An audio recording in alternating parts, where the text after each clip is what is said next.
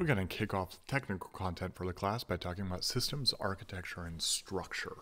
This does not have to do with the architecture class that much. It has more to do with how different pieces of software talk to each other and interact on modern systems.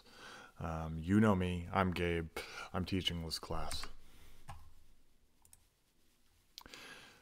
Learning operating systems is exercising many of the pieces of your brain that might be worked on by other classes, but certainly it zeroes in on a few different types of thinking. So when you take general classes, you might be honing your logical thinking, you might be training in inductive reasoning, so deductive and then inductive. You might be memorizing quite a bit, you might be trying to understand the relationships between different things, which is kind of trying to build relationships, hopefully, between things that you understand well and things that you don't. Enhancing creative thinking or enhancing critical thinking. You might be able to think of many examples of different classes that do different aspects of a lot of this. Learning a foreign language requires a lot of memorization of vocabulary. Taking biology requires a lot of memorization of a lot of the words, etc. Discrete math requires that you're honing your logical thinking and your inductive reasoning, and then also your critical thinking by deciding how to structure those different facilities together. So the question is, what does operating systems do? So think about it for a little bit, pause, take a time out, think about it. And then think about why that might be. Now, my take on operating systems is that it focuses much more on these things. Honing logical thinking, so kind of trying to make deductions from how certain parts of the system to the broader system. Understanding the relationship between things. This is kind of like part and parcel for what systems is and what a lot of actual programming is. Trying to figure out how different aspects of the system can and should relate to each other. And we're going to be working a lot on trying to enhance your critical thinking. However, in this class there isn't as much creative thinking. You have to go into something like Advanced OS to get that. And most importantly, I really want to emphasize that memorization is something that is not as much of a focus in this class. If you feel like you're memorizing things for the class, then you aren't necessarily building the structures to think about how the different things relate to each other. So let me give some examples about how I think about doing that. So one way to think about this is an analogy, which is kind of atoms versus compounds, or versus molecules. So atoms are the smallest unit within the system. I know this is completely antiquated, like I'm talking back in the Greeks that atoms were kind of the smallest thing, but okay, bear with me. We think of the atoms as being the atomic elements, the smallest units. We think of modules as being compositions of different atoms together and sometimes different molecules together, and we try to do it in systems. So this is how I want you to think about a lot of this class. We learn the atoms, you learn what the hardware gives us effectively. So the hardware gives us certain facilities that enable us to structure the system in different ways, and we can deduce from the limitations and quirkiness, the quirky aspects of those hardware features, how we might structure the system. We also try to infer things about performance. If we understand how the atoms perform or how they are slow, we can infer things about molecules. When we put those things together, how do they behave? Well, they're a composition of their atoms, therefore in some sense you can sum up the atoms and get a rough cut of performance. So the molecules build up to the full systems that we use today. So the whole idea is that I really hope that by the end of the class you'll have some sense about going from the atoms that the hardware gives us all the way up to the systems that we have now and kind of understand the logic and the reasoning that got us to where we are today and how we structure systems. There are many OS atoms. I'll give some examples here. You might not recognize all of these, but I want to list them for completeness here anyway. Some of the atoms given to us by the hardware include things like registers and stacks, the foundations for a lot of control flow and computation. Dual mode execution, which we'll talk about today. System calls, much the same. Interrupts, that we'll talk about next lecture. Input-output, direct memory access, and I/O interaction instructions. These all have very particular properties and are used in very specific ways, and we try to construct things like networking stacks and file systems out of them. Exceptions, page tables, and virtual address spaces, which are the foundation for application-to-application isolation. Translation, look-aside buffers, cache lines, atomic instructions, galore. There are a lot of atoms, but I hope that a lot of the memorization aspects in the class are focused around really understanding what these things are and why they are the way that they are, and in trying to figure out from there how everything else is structured. So we are going to focus a lot on learning the atoms, what they are, how they work, and what their performance properties are. Then we're going to focus on how the atoms can be used together. So a lot of the questions that you're getting alongside these lectures are going to be focusing on that.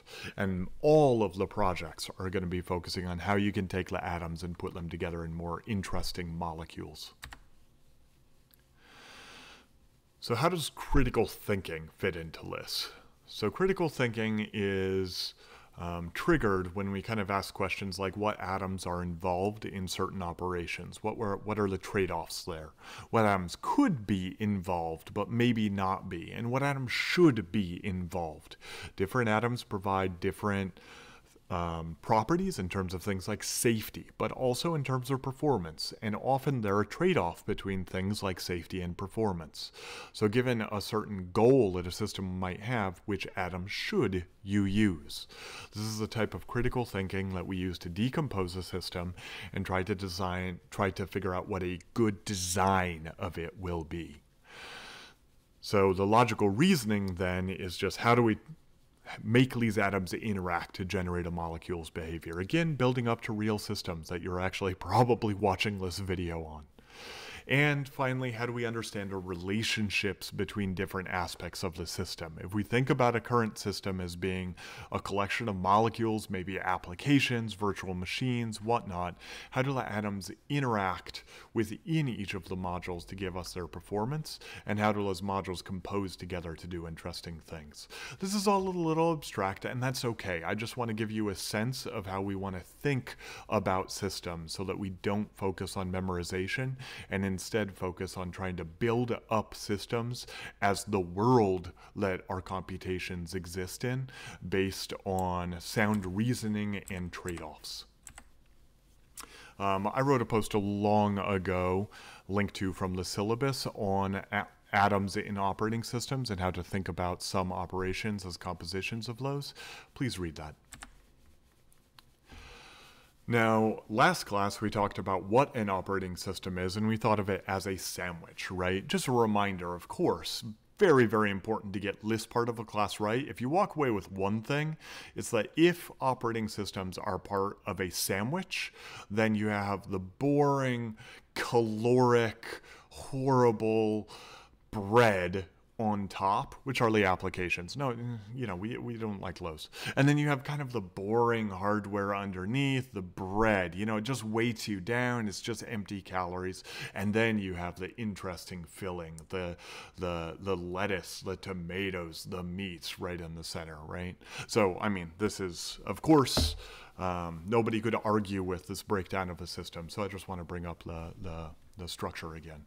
Now, we have two questions that this kind of way of conceptualizing the system brings up. And these are kind of the question mark pointing here. You see the question mark saying, hey, what is that upper interaction between the operating system and the applications? What are the constraints on that? What are the trade-offs that that makes? And then you have the lower question, which is between the hardware, especially I/O devices, how do they interact with the operating system? If the operating system is there to effectively provide abstractions to the things above, provide resource management for all of the applications trying to access the hardware, and trying to abstract away the intricacies of the hardware. What do these interactions actually look like? And how might we implement operating systems to optimize for certain constraints? So in this lecture, we're going to focus on this top interaction between applications and the operating system. This is kind of a crappy picture stolen from the Silberschatz book. where we kind of have the applications, user level stuff, the users themselves, GUIs, graphical user interfaces, all of that, above a system call layer that talks to the services of the system. Services are the things that go into our operating system, and all of that's above the hardware. We're just going to dive into the details of what all of this really means. But first, I want to back away from operating systems, and I want to build up a few of the atoms that hardwares and compilers give us, which revolve around how we just do normal computations for normal C programs in this case, but most languages prescribe to the same types of things. So we see foo and bar, foo being a very simple program that has a couple of local variables, b and c, takes an argument a, and returns c, which is some math on the input, right?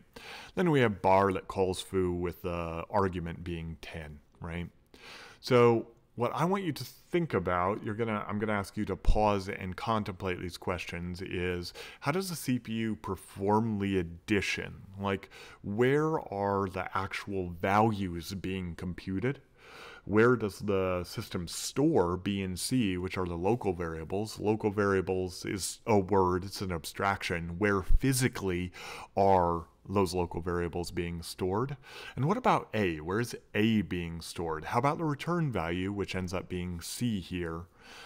Where is that stored? So just ask yourself, think a little bit about where all these things are. Pause the video. Okay. Let's dive into it a little bit. So the first thing I want you to understand is simply that when we make function calls, we are manipulating an execution stack. I'm going to be talking a lot about a stack this lecture and perhaps the next.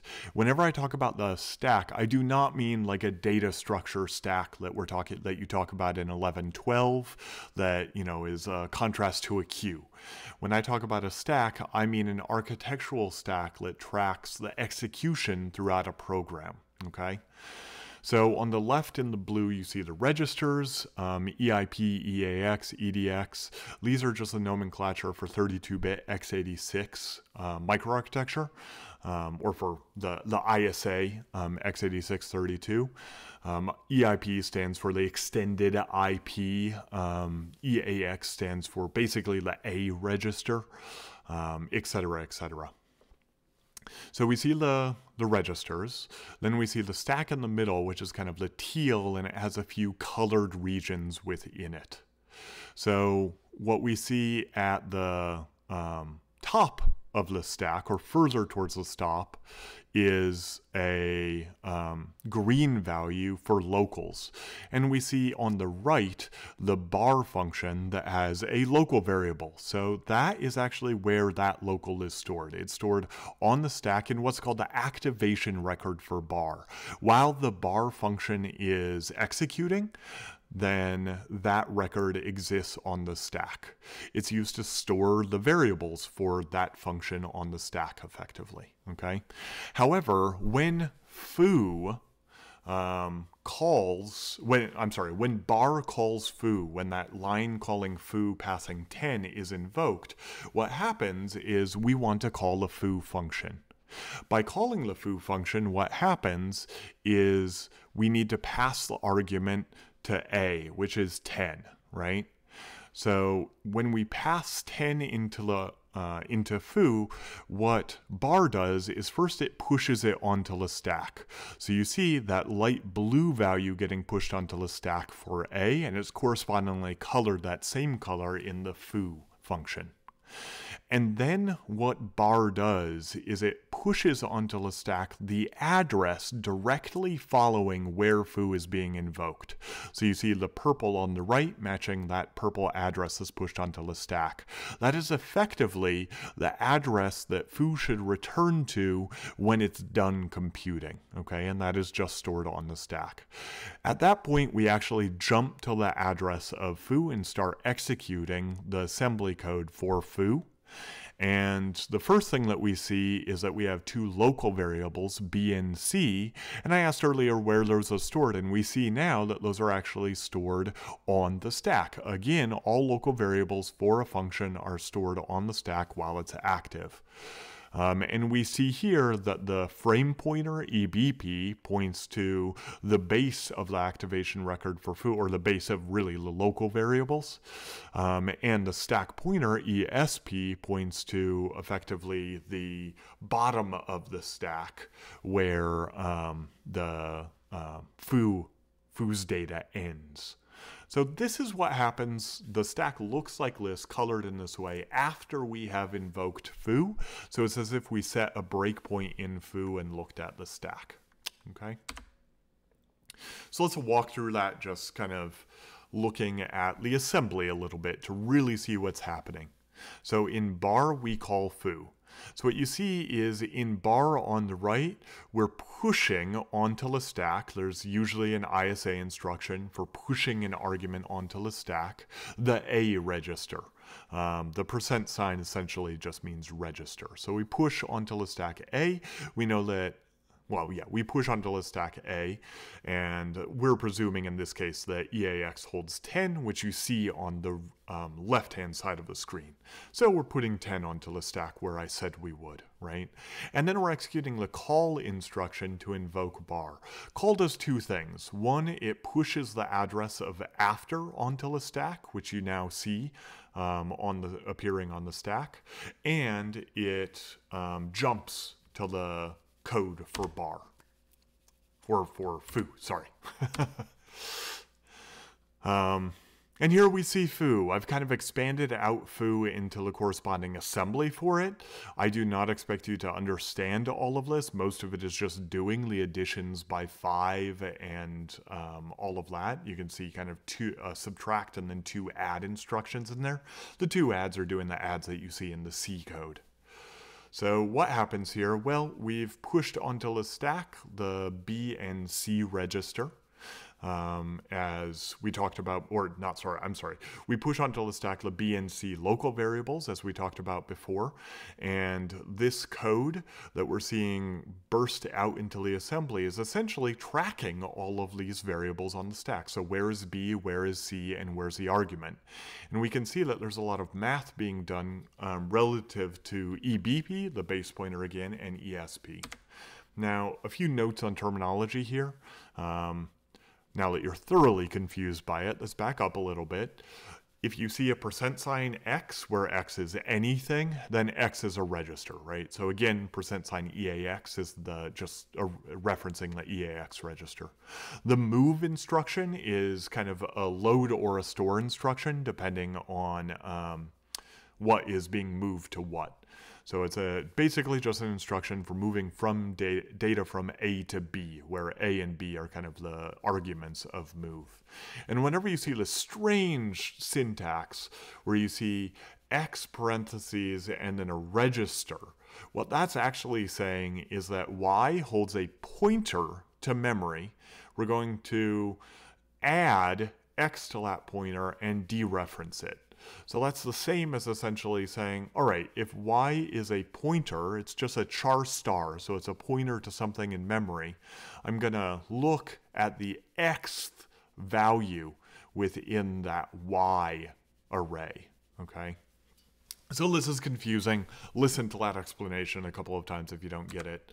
But long story short here, when we see that first instruction that uses the dereference, it's essentially saying, I want to move from the offset 8 from where EBP is pointing to, and I want to move it into the EAX register. We can now see what that's actually doing, right? That's actually taking the argument being passed into the function and accessing that. I'm not going to go into this in too much detail. We're going to go into this in actual class, but please read more about this. CDECL is a calling convention. A calling convention is a codification of where arguments and return values should be allocated, where they should be placed, be it in registers or be it on the stack in the example we just gave, right? I do want to point out here that the return value for foo is actually placed in the EAX register. So whereas all of the arguments are being passed on the stack, the return value following the seed-echo calling convention, is actually returned in a register. So list does a combination of passing some stuff on the stack and some stuff in a register. Now, I want to make an aside here because it's kind of hard to see the forest from the trees when you start thinking about this information. So what we're seeing here is that sometimes we're using registers for things, sometimes we're using the stack for things. The portion of the system that actually determines whether something's in a register or whether it's on the stack is the compiler. Now, the compiler is probably following some calling conventions when it's generating code, but in essence, the compiler is trying to decide where data should be allocated. This is an instance of a general problem we have in operating systems, which we call kind of optimizing for the storage hierarchy. And I'm going to visualize that as this pyramid. At the top, we see registers. They are the smallest, which, they're the smallest box there. But they are the fastest storage to access on our CPU. Then you have L1 cache. This is very embarrassing, and you should, if you ever feel like you have imposter syndrome for anything, just remember this example.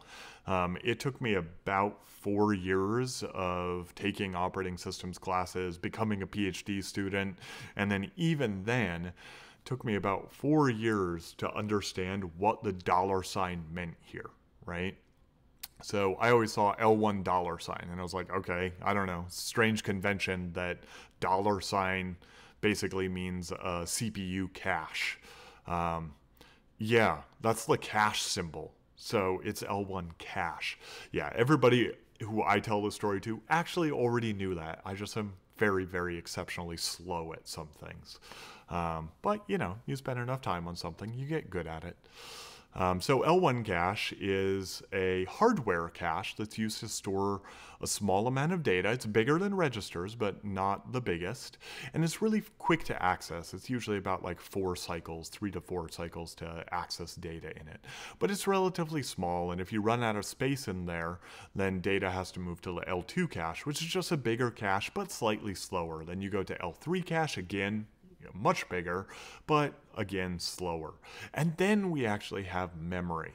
So memory is out there. It can be very large, but it is behind these different levels of cache. And then you might have solid state drives, which are relatively fast, but nowhere near as fast as memory. And then at the very lowest level, you have magnetic hard drives, which are exceptionally slow, but exceptionally huge, right? You could expand this even further by talking about tape and whatnot, but yeah, I won't bore you with that. So if we think about this, we can think that the registers are very, very fast. Every single cycle that a CPU ticks by and performs operations, it can do multiple register operations. So they are faster than a cycle. They're as fast as it gets. But they only store about 1 kilobyte of data. Caches are between, around 4 and 50 cycles to access, and they can hold tens of kilobytes to tens of megabytes. And then you have memory, which is, of course, in the gigabytes or terabytes realm, but it's relatively expensive to access, actually. So CPU can do 500 operations while you can get 1 piece of memory, right? So the cache is there to kind of hide that overhead. And we have all of the types of storage that I talked about, and they basically all take, basically all of the cycles compared to all of these measurements, but they go into many, many terabytes of data. And the general goal that we have when designing these systems is that we want access to be as fast as registers, but also as much storage as disk. So you can imagine trying to create this illusion is very difficult. And a lot of what the compiler is trying to do is, when it was generating all that assembly that we looked at, was try to keep things in registers as much as possible while putting them out onto the stack and into memory only when it absolutely needed to. So the compiler is kind of doing this delicate dance. Now, just for context, I want to ask the question, what part of a system, a modern computing system, does or manages each of these 4 different levels of storage? Let you pause and think about that for a second.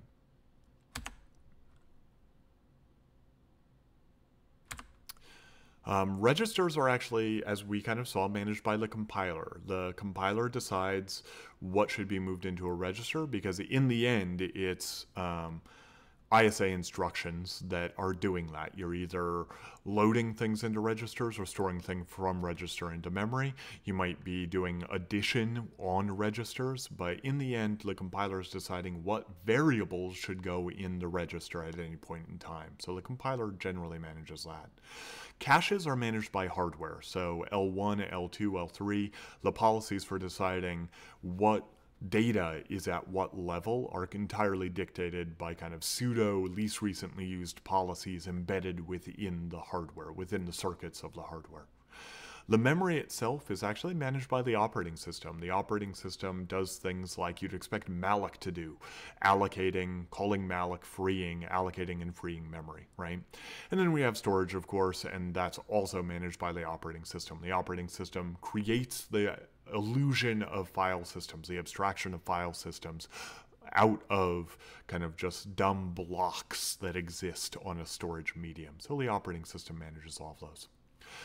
So that's a little bit of an aside where I just wanted to kind of give some perspective on why all of that code was so complicated and what the compiler was trying to do there. Backing up a little bit, now we've talked about how a calling convention is used to create function calls and interactions between different parts of a program. And we saw that there are ways that the stack is manipulated to make that happen. And how registers are manipulated to make that happen. Now I want to talk about operating systems and what that means for them. When we have a program running in user level, how do they interact with the operating system? Old style systems or some modern embedded systems, so old style systems like MS-DOS and new embedded operating systems, or I guess not new, but existing popular embedded operating systems like FreeRTOS, use a system structure, as we call it, how things are broken up in the system and how they communicate, which is to say they use no structure. They essentially use those calling conventions that we just talked about to talk directly between applications to the operating system. The operating system is in essence just an extension of your program. They are in many ways no different. So you might have an application calling directly to the device drivers of the system. You may have it calling to the resident system program, which in DOS terms was essentially the operating system, etc. So this is a very old way to think about the system and very simple. Everything is just kind of function calls created by the compiler. I want you to think a little bit about why that might be bad, why that might have downsides. Okay. Restating that, why do we want to separate the operating system from user applications?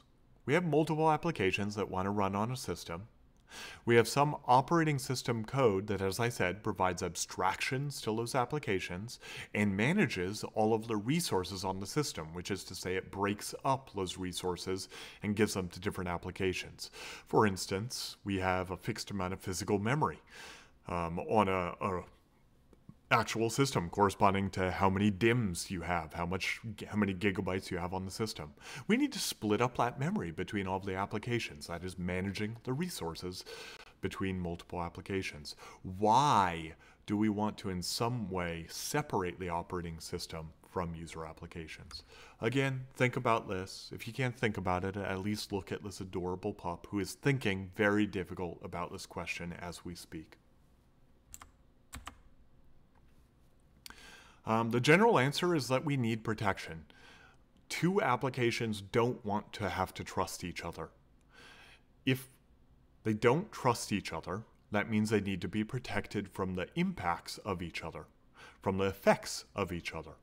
If you are testing some application, right? We have this application that you're running on the system. And you're testing your newly written C code, right? I know that you never make mistakes in C programs, but I make them all the time. And if you were running your flawless, obviously, goes without saying, C program on the same hardware as mine, which is buggy as all hell and horrible and, basically stomps all over all memory because I'm very bad at what I do, then we have a problem if there's no protection, right? Because my application can stomp all over the memory of your application. My application can cause your application to fail. So we have two applications that don't trust each other and really want to be protected from the ill effects of each other, right? So this is why we need protection effectively. And how we think about that is that the operating system needs to be protected from applications. Once the operating system is protected from the ill effects and perhaps maliciousness of applications, then the operating system can implement ways to separate the applications from each other. So one of the first big atoms that we're going to learn is called dual mode protection within hardware. The whole idea behind dual mode protection is simply that we want to be able to have hardware help us protect the kernel from the user, from user-level applications. We separate the system into two modes, as we call them, user mode and kernel mode. Kernel mode is where the operating system lies, and user mode is where the user-level applications are. And user mode and kernel mode, these are just names that effectively denote a single bit within the processor. You can quite literally think of a register, kind of a protected register, holding a bit which is 0 if we're in the kernel or 1 if we're in the user. So dual mode protection just basically says, hey, there's that bit devoted to saying whether we're in user mode and kernel mode.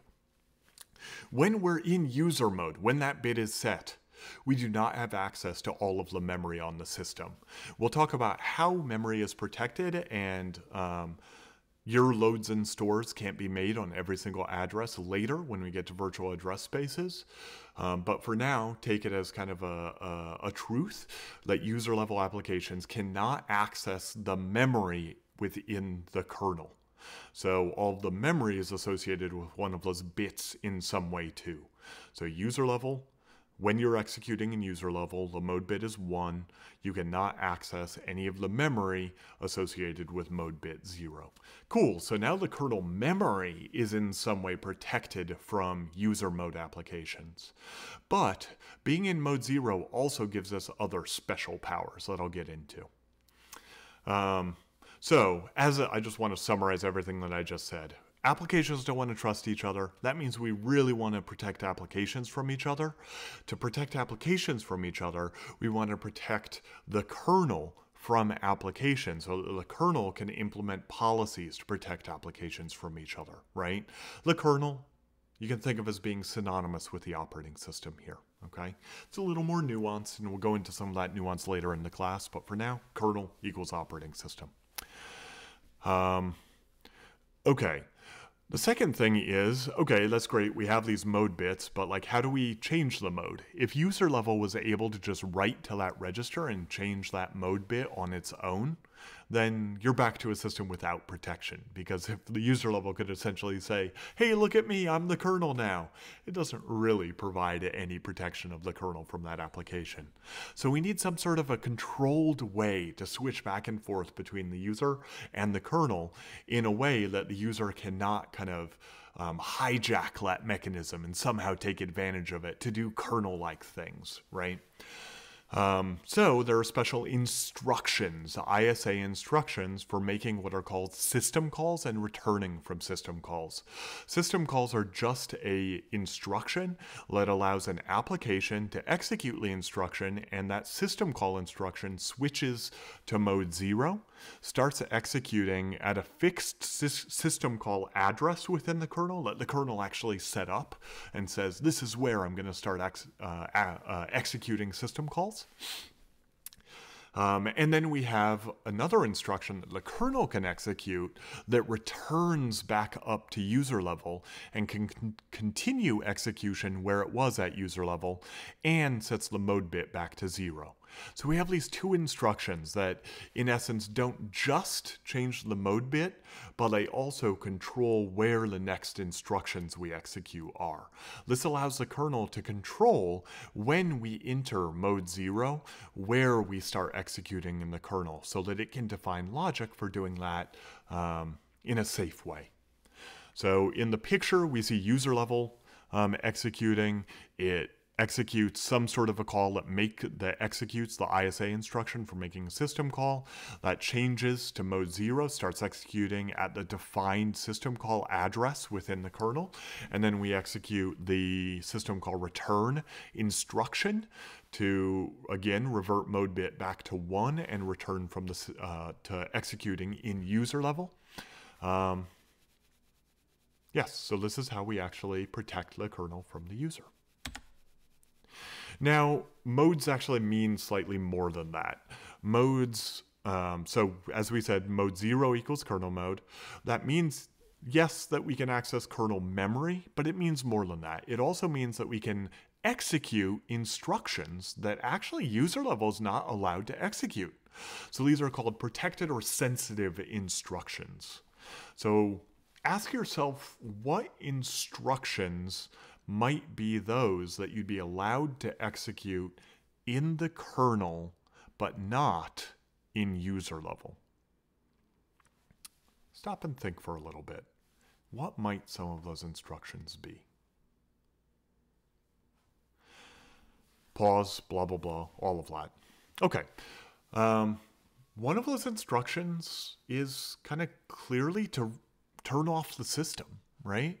If you want to shut your system down, then really application should not be able to do that, right?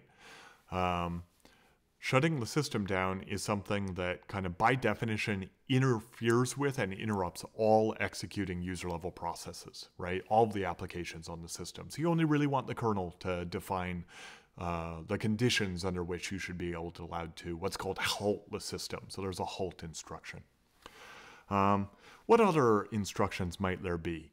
There are things like I/O instructions. So if you want to talk to a device, there are specific ways that you do so. That's either defined in kernel memory or special instructions that only the kernel is able to execute to be able to talk to the devices of the system, right? So those are two examples. We'll talk about many, many different examples throughout the course of the class. Now, when you're in mode 1, well, you can't execute any of those instructions. You can't access the kernel memory, so the kernel is isolated from the impacts of user memory. But there's a big question that I want you to think about. This is really hard, and this is what we're going to focus on for a little bit. It's the idea of, we talked about CDECL as a calling convention for invoking functions within C programs, within general computations. Now we have system calls. How do you think we can be executing a user level process and kind of at least abstractly call a function within the kernel? So there's a function called write. This is a system call provided by Unix type systems. Write allows you to write to something like the terminal or to a file, right? It allows you to change the contents of something, add to the contents of something. And if you want to call this write function, you need to make a system call to do it. Do we use the normal CDECL conventions for passing arguments to write on the stack, getting return values in a register? How do we actually do this? What is the mechanism for doing that? So let you think about that a little bit. And the thing that I really want you to focus on is, what do we do with the stack? So do we just kind of add another invocation frame for the kernel onto the stack, or do we need to do something else? Think about it for a little bit, and then I'll go ahead. Okay. System calls are actually one example of a collection of means of trapping from user level to kernel level. And all of these have the complications that I was just kind of referring to about what stacks do we use and whatnot. I want to make sure. Yeah, okay. Actually, I do want to go over this here. Sorry for that slight jostling. Let me back up a little bit. Let me answer the question before we go on, then I'll reiterate it later. So what do we do with a register in the stack here? So the first thing that I want to point out is that we cannot do the same thing that we did when we were executing at user level, just invoking another function.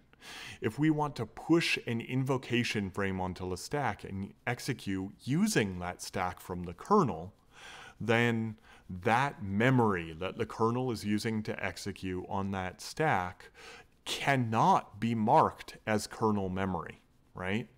If it were marked as kernel memory, as mode bit 0 memory, then user level couldn't have been accessing it. Therefore, it couldn't have been doing its normal functions, invocations, and all of that. So that memory used for the kernel invocation frame cannot both be protected while executing in the kernel, cannot be marked as mode 0, and something that user level can execute on. So we really do need to use do something else. And in general, what is done here is that we actually use a separate kernel stack to execute system calls on. So for every user level stack, we make a system call that traps into the system call handling code within the kernel. And one of the first jobs of the kernel is to get a stack within the kernel to execute on that corresponds to that user level stack. So it's a separate stack, but it exists within kernel memory. So now we have kind of given ourselves a stack to execute on while executing the system call. Now, how do we get the arguments from that user level stack and kind of transfer them down onto the kernel stack so that we can then invoke a kernel function, which is C code. So it needs to use cdecl. So abstractly, what we're trying to do here is transform between cdecl calls in user level to a system call that switches between stacks back to cdecl calls that are made within the kernel.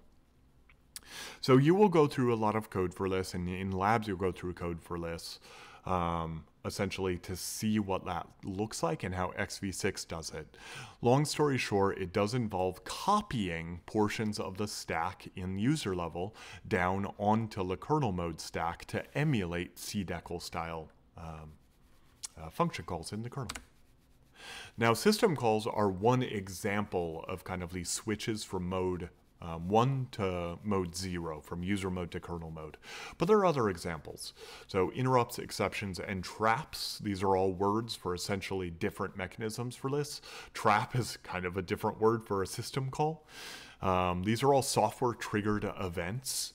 Not all of them are. Some of these are software triggered events. So exceptions and system calls, for instance, are software triggered events.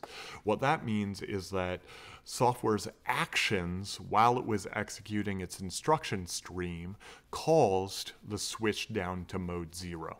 So system calls are a trivial example of this. User mode executed the system call instruction to be able to switch down to the kernel. Therefore, it's a software triggered event, right? Exceptions are a fault. They are a problem encountered by the architecture when executing something for the instruction. So the CPU is essentially saying, I don't know how to do what you're asking me to do. I'm going to yell to the kernel saying, user level's being bad, go throw them into their room and try to fix up their state or do something with them, right? So when you execute divide by 0, divide by 0 is something that, it's kind of hard to define what it means mathematically. So a CPU obviously has no idea. So when you try to divide by 0, that actually causes an exception, which traps to mode 0 and starts executing an exception handler within the kernel that is there to decide what should be done when an application divides by 0. Other examples of these are things like general protection faults or segmentation faults. When you're executing your C program and it yells back at you segmentation fault, I know this doesn't happen to you, but for those of us who make tons of errors when we write C code, we see segmentation code a lot, just take my word for it. These are all just exceptions that trigger execution within the kernel. And the kernel says, oh, wow, that's bad. And then it does something in response to that fault. In many cases, it will essentially terminate the user level application. So when you see a segmentation fault and that stops your program's execution, that's the kernel getting an exception, and then killing your application, right? If you try to access the null pointer, that's basically another example, like divide by zero, of something the processor doesn't know how to do. Null is a pointer to nothing by default. It's actually a pointer to address 0 in most systems. So that is something that the processor doesn't know how to deal with. So that causes an exception that the kernel has to remediate in some way.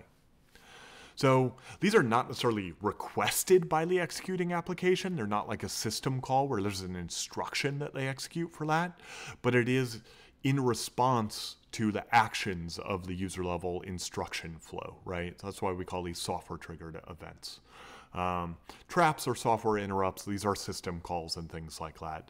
So the instruction for executing a system call on 32-bit x86 is either sysinter, trap from the user into the system, into the kernel, or int, which stands for interrupt, which is very confusing on x86, which is what xv6 uses. Interrupts are a way to kind of stop the process executing, and they're in response to device state changes, and we will talk about those in the next lecture. I'm not going to talk about them now. Okay, so let's back up. System calls, I want to, forest from the trees here, right? Forest from the trees, system calls are a piece of hardware support for essentially just making a function call to something in the kernel. Let's back up and reiterate what we're doing here, right? We're adding a lot of complexity, multiple modes, system calls for switching between modes, all the inefficiencies and complexities of having user stacks and kernel stacks and switching between them on system calls, all of that. Again, remember, why can't you just make a call directly from user level down to the kernel? Ask yourself this and come back. I just want to remind you, we're doing this because we need protection. We need to have mode 1 applications not able to impact the state of the kernel, yet be able to invoke functions in the kernel so that the kernel can provide it abstractions and manage its resources. So we need to provide a way for them to interact, but we don't want the kernel to have to trust applications, right? So that's the core of what we're trying to do here. And we need to switch modes to be able to maintain that isolation of the kernel from the application. And that switching of modes requires the ISA instructions for system calls and then the return from a system call. And that's why we're doing everything that we're doing. Okay, so let's look at how this kind of composes with application logic. On the top left, we call printf, right? You do this all the time in C. Printf takes a string and you're basically saying to print it out to the terminal, right? That actually does not invoke the kernel. That invokes the libc, the C library, right? A library is just a big collection of code that actually kind of gets combined with your code, linked with your code to produce the binary that you're running, right? So ls includes the code for ls, but also all the C library stuff that we're seeing here. So printf is a C library function, just like malloc and free. And in their logic, they end up calling the write system call. Write writes to a certain resource, writes to what's called a file descriptor.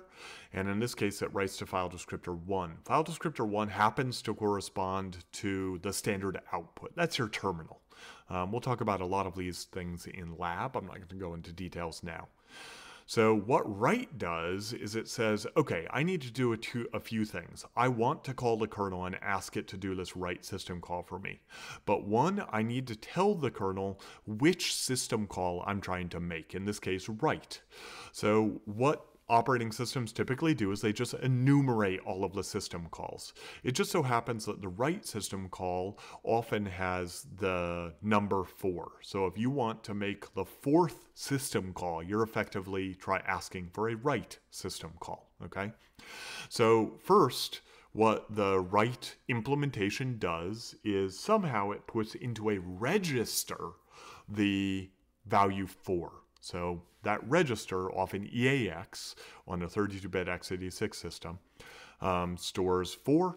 It's saying I want to make the fourth system call. The assumption is that the kernel is going to look at the contents of that register to decide which system call to make, okay? Then we want to pass two arguments. The first argument is the file descriptor that write call is being made on.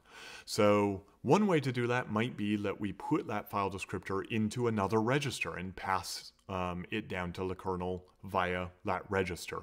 Another is that we leave it on the stack and we expect the kernel to access it on the stack. And that's what xv6 does. It also pushes onto the stack the address of the print me string, right? So again, that could be put into registers. It could be placed onto the stack, depends on the system. Linux puts it into registers. xv6 puts it onto the stack. Then we make the ISA instruction sysinter or int, depending on the system. Sysinter is much faster. Int is what x86 uses. This sets the mode bit to 0, so switches to kernel mode, switches to the kernel stack within the kernel, and starts executing at a kernel-defined system call instruction, right? So we start executing the system call handler within the kernel. The first thing that system call handler might do is look up in just a table that has a number of indices based on how many system calls there are, and just looks up that file, that system call that we're trying to perform. So in this case, we're looking up the fourth system call, write. So it looks up that fourth item in the system call table and invokes that function. So calls write. So we've gotten a kernel stack. We've called the fourth system call, i.e. write, and then the contents of that write system call essentially need to somehow retrieve the arguments for the file descriptor and the print me address of the string and have the logic for printing that out onto the terminal. After we execute that logic, we're going to want to return perhaps how many bytes were written, which is what write typically returns, and we want to return to where we were executing in user level. So the sysexit or iret instructions are those that return from a system call, and those effectively restore all of the application registers, which has the impact of returning back to user level and starting to execute the address after the system call. So this is effectively what a system call looks like. To go into even more gory details, you will want to look back at this slide when you're doing homework 3. Just FYI, that'll save you a lot of time. This is effectively a map for how system calls are made in xv6. So we have our application and it executes write. We see this on the right, the top left box. So it's trying to call write on the one file descriptor, again, the standard output to the terminal. It's trying to print out the OS string, and it's saying that that string has 3 values in it. Remember the string terminating value, the \0. So there are 3 characters there. This effectively invokes, so write is implemented at user level in a library that is implemented in assembly. And we see that in uses.s, where we see the implementation of write that effectively moves 16 into the A register and then makes the syscall instruction called int, okay? So that traps down to user level. That int ISA instruction traps to kernel level, which switches to the kernel stack and starts executing at mode 0. And it starts executing, xv6 has programmed it to start executing at the all traps address, the all traps handler, which is in trap asm.s, also assembly. Trust me, there's not that much assembly in this class, but these first couple of weeks, there is some. The first things it does is execute an instruction for pushing all of the registers onto the stack, push AL, and it will push a pointer to the registers onto the stack. I am not going to go into what that's doing here or what that's doing yet. And then it calls the trap function. So the trap is a system call handler in C. So this trap ASM, the all traps function, its job is effectively just to kind of try to get rid of execution and assembly and go up to C. So what we're doing is the push L for ESP is pushing a pointer to all of those saved registers on the stack. We start executing trap where we see that argument that got passed in. I don't need you to understand absolutely everything having to do with that. You will by the third homework. The third homework involves a lot of this type of stuff. That would be the third lab as well. And what happens here is that we're able to effectively decide whether we're in a system call, figure out which system call to make, which is done by the system call function in systemcall.c, which then executes which specific system call we're making by invoking it within that array of function pointers, one per system call. So what I do want you to see is on the bottom right, you have the EAX register, which is being used to index into the syscall's array of function pointers and invoke that function. So this is weird C syntax, right? The syscall's variable is an array. We're indexing into that array by the value that was in EAX, and then we're invoking what is in that syscall array at that value as a function. Okay, so that's what's happening there. But what I want you to focus on here is that we're just invoking the function corresponding to what was in EAX. If we look on the far left of the slide, again, we see that the value 16 is being pushed into EAX. What that's effectively saying is the right system call corresponds to the 16th system call, and we're actually making that system call here. Sorry, Penny is trying to contribute. She does not like system calls. She's just getting furious right now. Okay, we've covered a lot of grounds. We've said, how do normal functions coordinate within a system? We do that by calling conventions implemented by the compiler that orchestrate effectively how we manage the stack and registers, for passing arguments, for managing local values, and for returning arguments. And because the operating systems have to deal with multiple untrusting clients, untrusting applications, we see that we need a kernel to be isolated from those applications, which requires dual mode execution.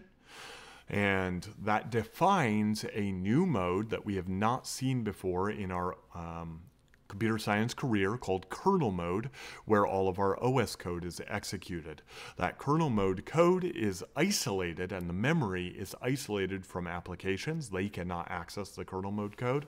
And we use system calls instead of function calls to effectively switch between user level and kernel level and invoke the functions within the kernel. And we've seen one example of control flow in XV6, the operating system that we're using in this system, for actually driving a lot of that execution. So I would like to thank you for your attention. Please don't forget to fill out the form, and I look forward to seeing you in class and diving into your questions and confusions about this. Don't hold back. If you're confused about anything, we're going over it in class for a reason. Ask what you think might be dumb questions. Ask anything. Thank you very much. I really appreciate it. Bye.